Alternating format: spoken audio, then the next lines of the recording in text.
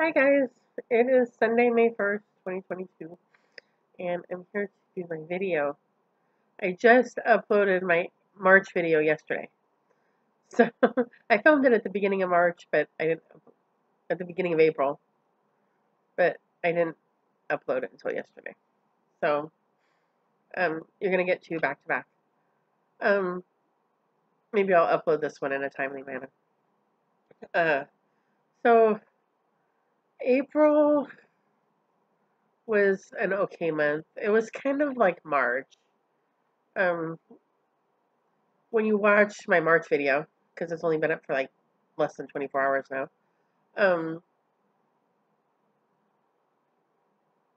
I talk in there on March. I went and got new glasses, and it kind of disrupted my stitching for a little bit. This month, I had something else that kind of disrupted my stitching. I got into a situation where I needed to get my house clean. Um, I don't talk a lot about it, but I think I've mentioned on here, my house was a disaster, and the pandemic made it worse. And so I had some good help, and I got it cleaned up, and it looks great. My house hasn't looked this good in a long time. Um, I had some fantastic help because I really couldn't have done it by myself. Now I understand why my mom is the way she is.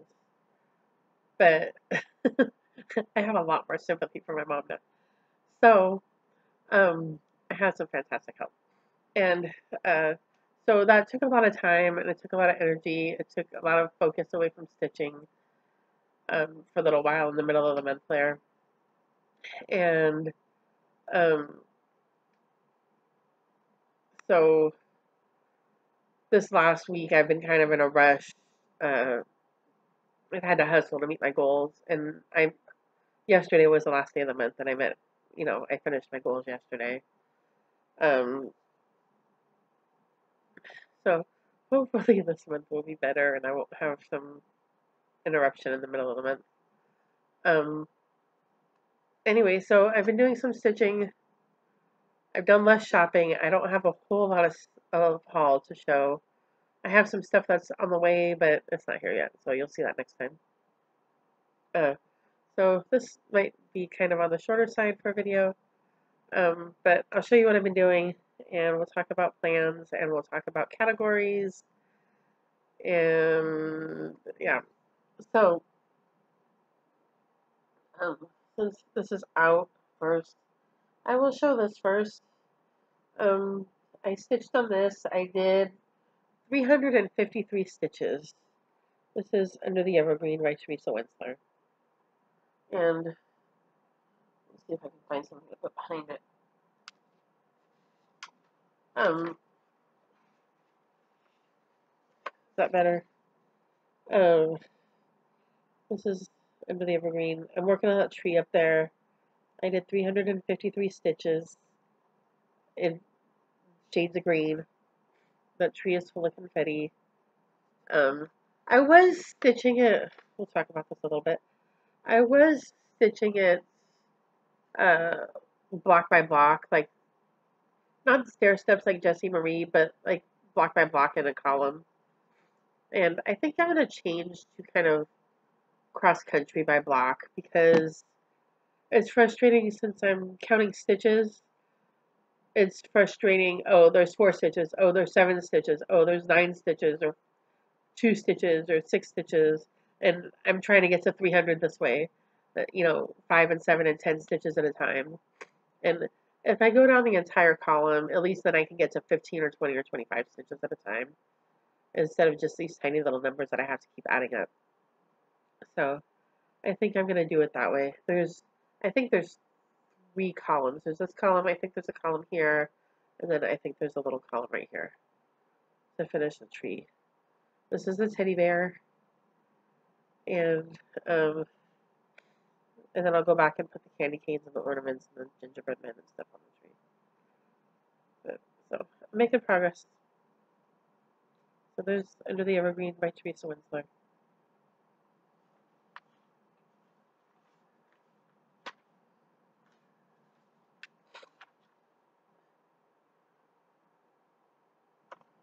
So the next thing I worked on, well, it's not the next thing, but the next thing I'm going to show you is Temperature Tree by Stitch and Mommy. I am still so far behind on this. I did work on it, and I'm a little bit closer to caught up, but I'm still behind. So I did, I still have to do some of the February leaves, but I put in the March branch, and I put in some of the April branch. But I still have to do some of the February leaves, all of the March leaves, all of the April leaves, and now we're into May. I sat last night and I wrote down all of the temperatures for March and April. And, you know, I live in Southern California. We don't have seasons here, and I'm a little bit concerned that my tree is going to be the same 5 colors over and over again. Because last night when I was writing them down, especially for April, I was writing down the same 2 or 3 colors over and over and over again. We had a day here where it got to like 97, so there's a little bit of variation, but yeah, I'm kind of concerned that it's going to be not very colorful.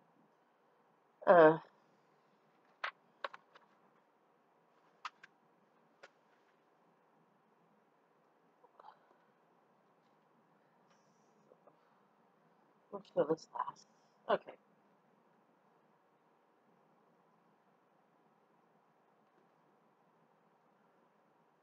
I'm missing a piece. What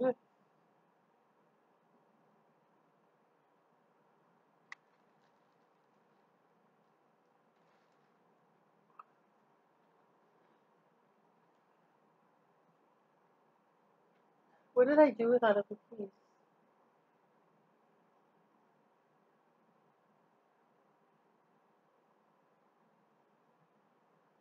Oh, here it is. Alright. So, let's show this one next.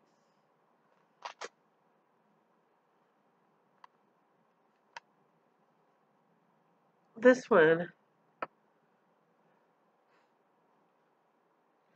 one just got added to my 22 and 22 this month.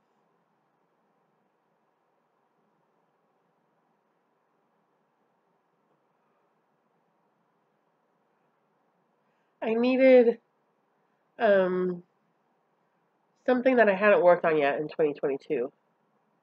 And I needed it for March, and I used a Stitch for Sweet Freedom. I needed another one for April. So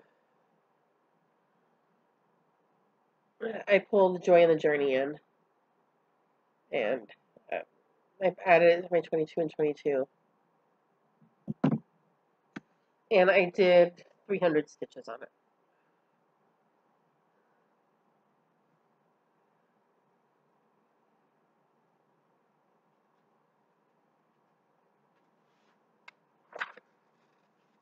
There we go. So I did most of that inside border, a lot of that brown on the inside border.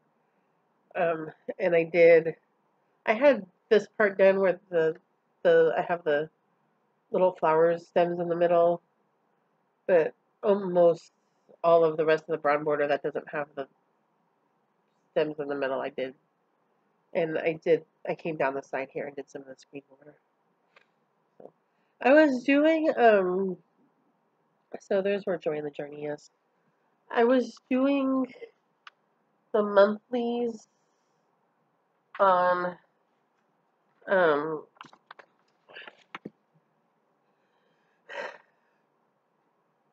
Daily 30 group, and those are 300 stitches. And April's monthly was a spell out.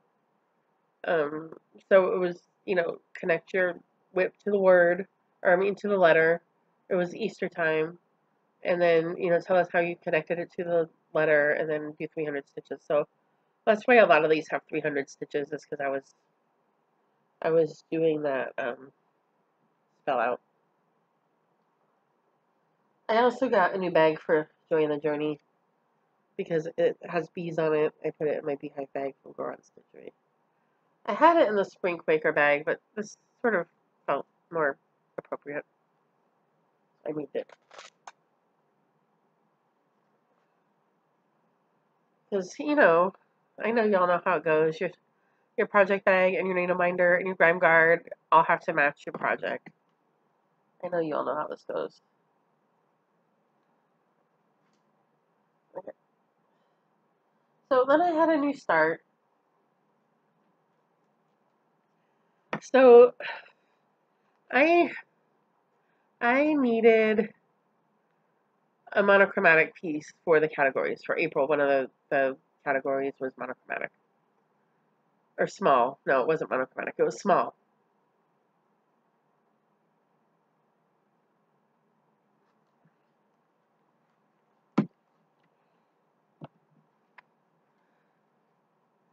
Let's have a look-see.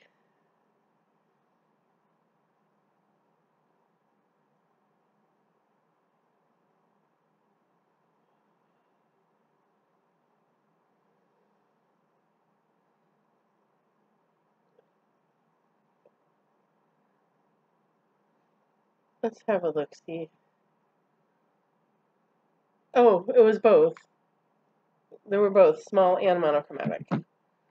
So I need small, I need monochromatic, and because the designer focus for May for Garan Designer Focus is Blackbird, I'm like, well, maybe I can find a Blackbird one because I finished my Blackbird WIP, Moon Garden, and I was looking for a new Blackbird start for Garan Designer Focus, and I also needed a small for my 22 and 22 because I had finished American Heritage, so I had space to start a small, and so I'm like, maybe I can find something small, it's Blackbird, it's monochromatic, and lo and behold, I came up with Bird in Hand. So I started Bird in Hand, and I have it in this bag that I got from Emily and Diana at Momily. And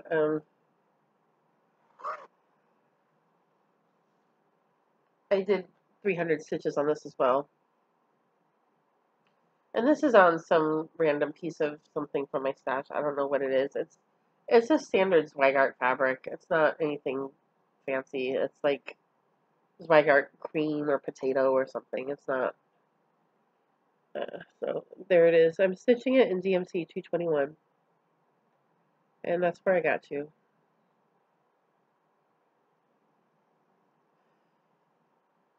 So I will work on this for Garan Designer Focus for Blackbird. And I think that I've decided I'm going to finish this, but my next Blackbird start, whenever that is, maybe it'll be this month. I don't know when it's going to be. I think it's going to be The Winter is Past. Okay. And the last thing that I stitched on, I was hoping to have a finish on this, and I did not, is Renaissance by Margaret Bendick. Again, this is an old guild piece. And I did 1,470 stitches on this. So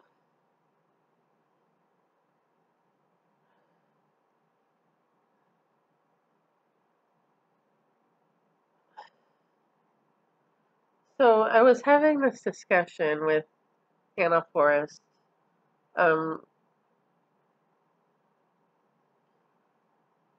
I past Laurel had left all of the overone lettering to last. And I was discussing with Anna because past Anna has done things that current Anna and future Anna will not thank her for. I was discussing with Anna how future Laurel will not thank past Laurel for leaving all the overone stitching to last. But at the beginning of the month, I started tackling the overone stitching. So I finished it, and it wasn't really that bad. The hardest part, honestly, was placing it. Margaret's instructions on how to place the lettering is not great, and it became obvious that, as I worked with it, it became obvious that what she did was she put the center of the lettering in the center of the space. Um, so once I figured that out, it was kind of easy to figure out after that. Um, so it says my soul is fed by needle and thread. So I did that, and it turned out not to be too bad once I got going on it. I did it, I think, in a few days, maybe 4 or 5 days I spent stitching on it. And then I put it down for a while because cleaning and other pieces that I had to work on. But I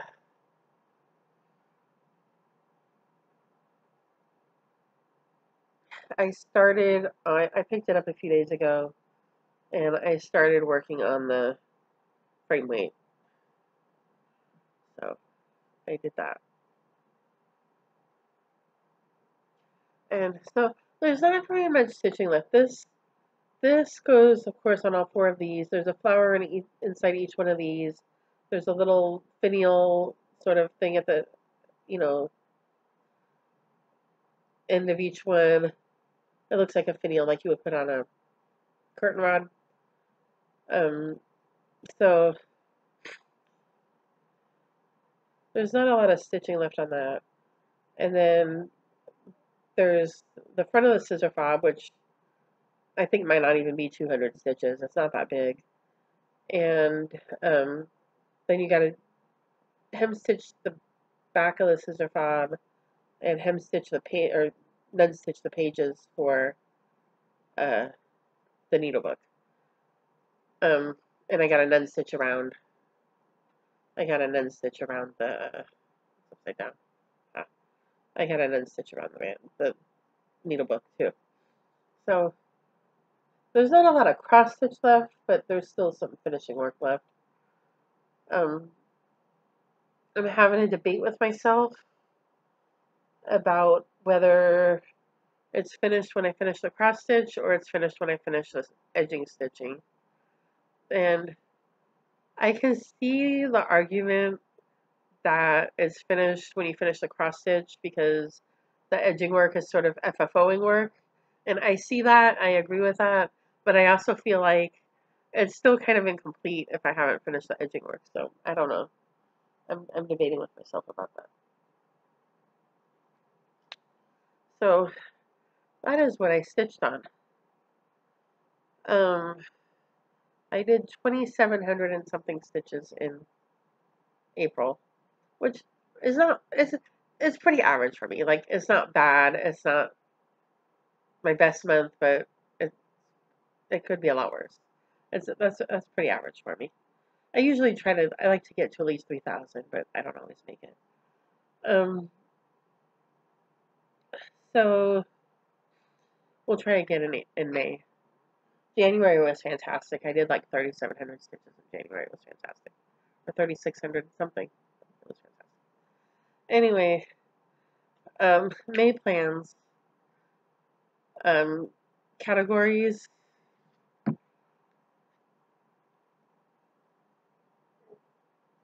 May categories. And again, you can follow along.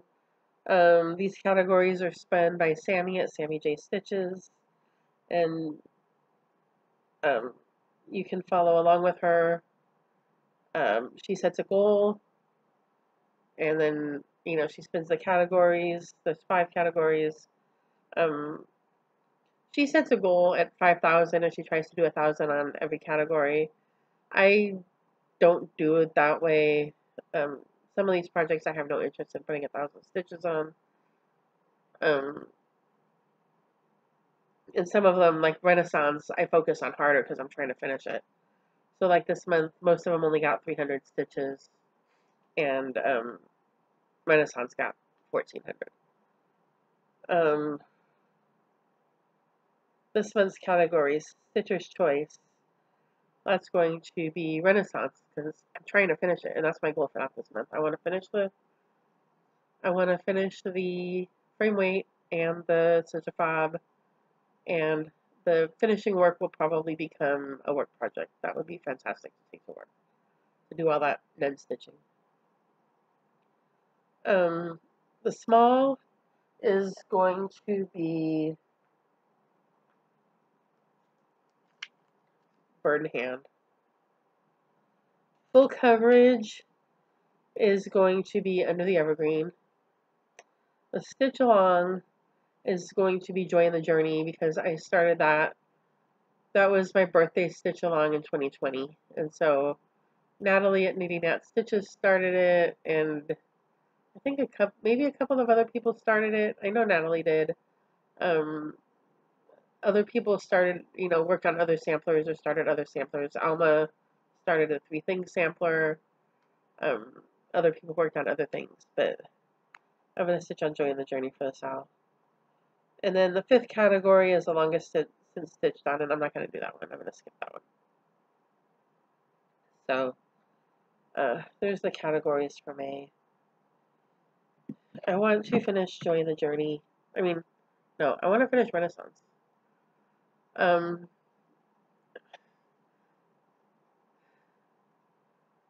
I decided my goal for Joy in the Journey. If you watched my video that I posted yesterday, I was talking about how I want to start Lohisima's Sleeping by Lucy Bean Love and Stitches. And I thought, well, it would be a good trade. I don't have a sampler that I can finish. I'm not going to finish His Eyes on the Sparrow. I'm not going to finish 3 Things sampler. Joy in the Journey it's not a sampler. It's kind of a quasi in the style of a sampler. So I thought, well, that'll be my trade. I'll finish Joy in the Journey and I can start Lohisima's Sleeping. And then I thought, no, you know what? I'll put 1,000 stitches in Joy in the Journey, and then I can start Lohisima's Sleeping. So I've done 300. I'm going to do some more this month. I was talking to Beth Ann, who said she's going to start 3 Things sampler for Sampler September. And I'm like, oh, well, Sampler September would be a good time for Lohisima's Sleeping. And then I thought, well, maybe I'll start Lohisima's Sleeping now and I'll start a different one in September. So, I don't know. Stay tuned. I don't know what I'm going to do. Because I have a lot of sampler patterns. I have some Hands Across the Sea patterns.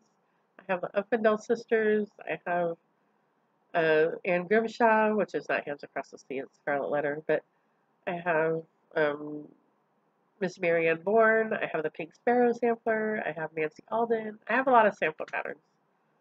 I have the Lucy Boom one that Vicky at Stitch and Button gifted to me. I have a lot of samplers, so maybe I'll start Lohisima's Sleeping for my birthday or something, and then who knows.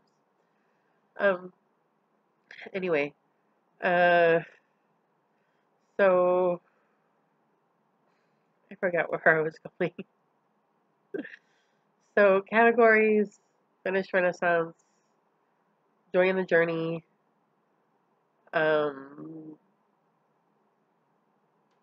maybe finish Bird in Hand.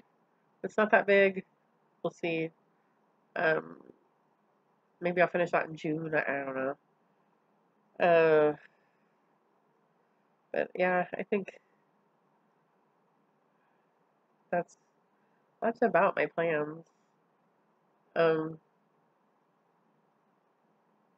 Yeah. So I have a little bit of haul. Not a lot.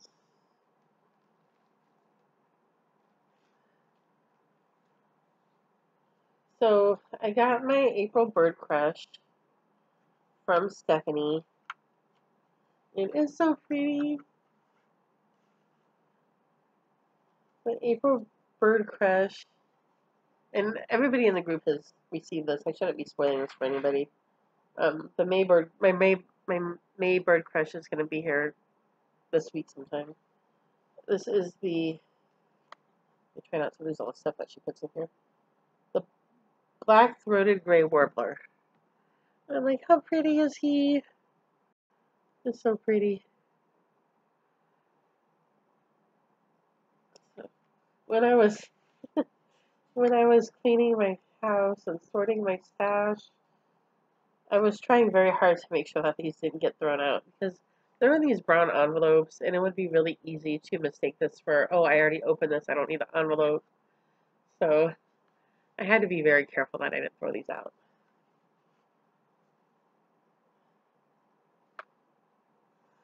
And then, exciting stash slash news, and a lot of you have already heard this, a lot of you have already joined the group, but our very own Sammy at Sammy J Stitches has started a needle workshop, and it's called Tiny Hummingbird Stitchery. I'll put the link below. She has a Facebook group, and go on there and tell her what you want. She'll try to get it for you if she can. Um, but she's just starting out, and uh, she's off to a good start. Like, she's doing well, and of course I had to order from my friend Sammy. So go on there and join her group and show her some love. So I bought that Love Rain by Teresa Kogut.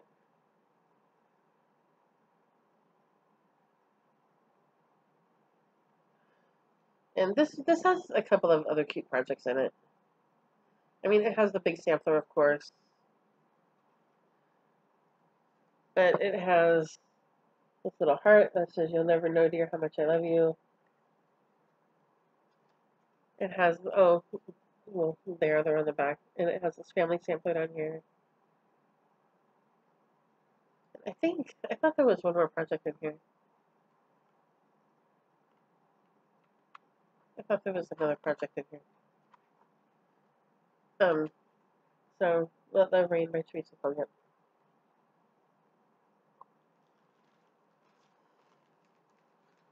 I got the Hummingbird Sampler by Heart and Hand, which I'm thinking when I finish Bird in Hand, I think this might go in the small slot on my 22 and 22. Because, her shop is called Tiny Hummingbird Stitchery, so how she can not have a hummingbird design available? And, sorry. Let me not show you the pattern.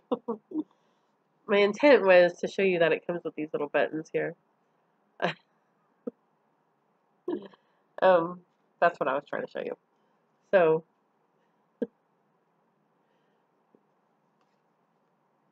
Hummingbird Sampler by Tiny Hummingbird Stitchery. By Words are hard, people. Hummingbird Sampler by Heart and Hand that I got from the Tiny Hummingbird Stitchery. That's what I'm trying to say.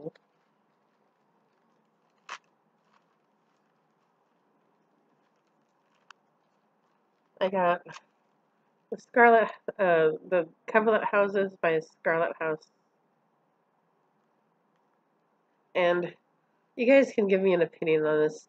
Do you like the top one better where the buildings are in the negative space? Or do you like the bottom one better where the buildings are in the positive space? I kind of like them both. Like, I feel like I need to stitch them both. Because it's the same pattern, but they're very different. The one that attracted to me to the design actually was the top. But I really like the bottom too. So.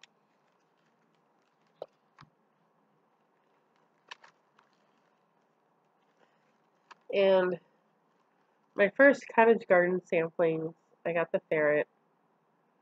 Like, I think I need to have all of these because they just put out number 6, the bear, and they're all just adorable.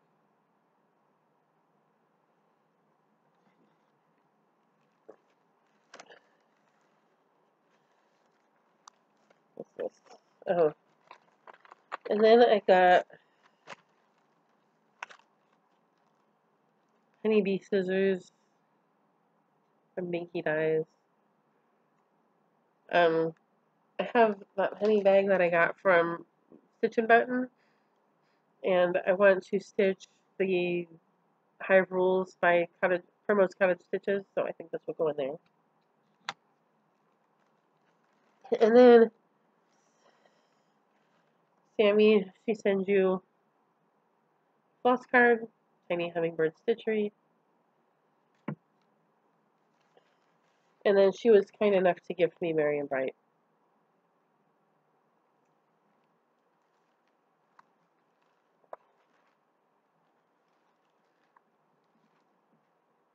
So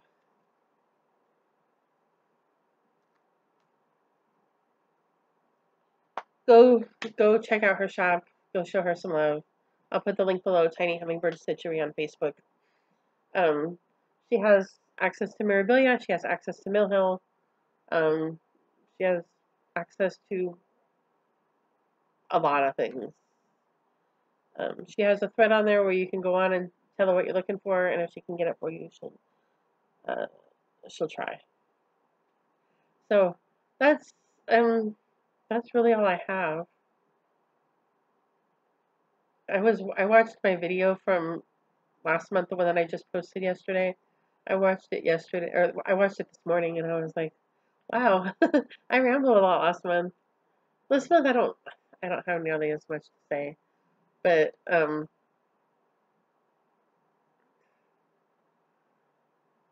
yeah, no, I don't have as much to say, but hopefully this month there will not be any interruptions in my stitching in the middle of the month. Nothing will happen.